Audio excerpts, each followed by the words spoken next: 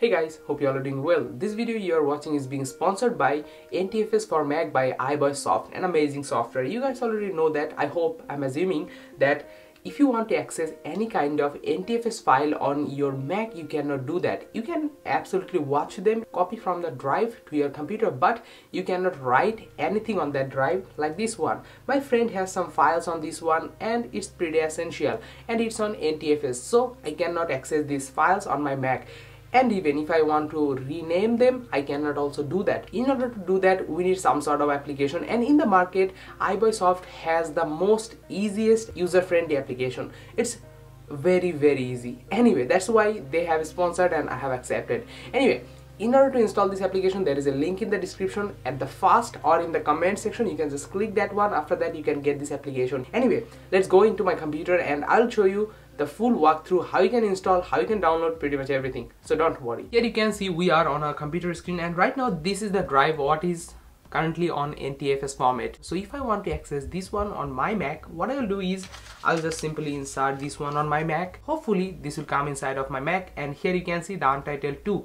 So if I open this one, and right now I have 3 files, the COVID-19 files, don't worry.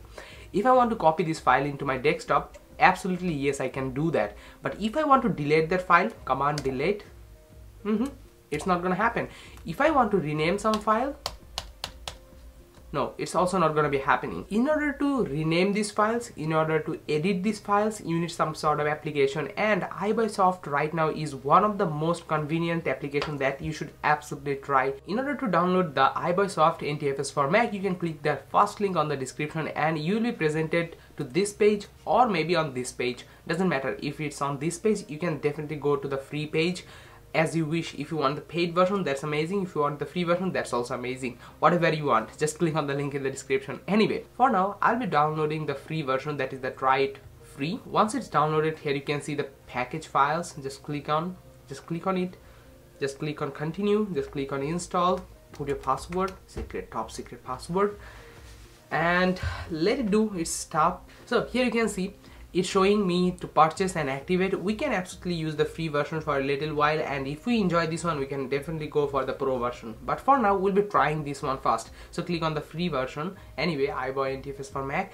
And once you download this application, install this application, as it's a system application, you should definitely need to install, restart the Mac. So if we do that, I think my screen recording will turn off. So at first, I'll be stopping my screen recording and I'll be back ASAP. Once we come back to our main page, we'll again be clicking on the free trial if we want to go with the free version for now, because we can update it anytime, doesn't matter. So you can click on the start, complete, and NTFS drive detected. Because I've already inserted my NTFS drive on my computer, that's why the NTFS drive is now being showed on my computer. So it will be taking a little time. Here you can see the NTFS drive, untitled 30 GB, and that's fine.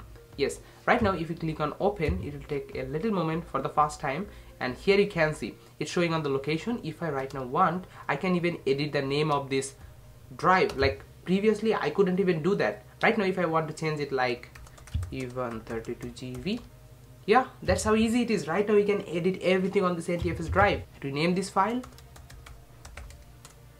That's how easy it is. Pretty much like a normal drive. You can use this drive as a normal drive right now. That's how intuitive this thing is. Once you get this pen drive out and you put this pen drive back on, click on the OK, and after that you can just click on the NTFS. You can click on your drive, click on open, and it should be open. That's how easy it is. That's how easy it is. You don't need to format the pen drive again and again to FAT32 or macOS extended journal or APFS.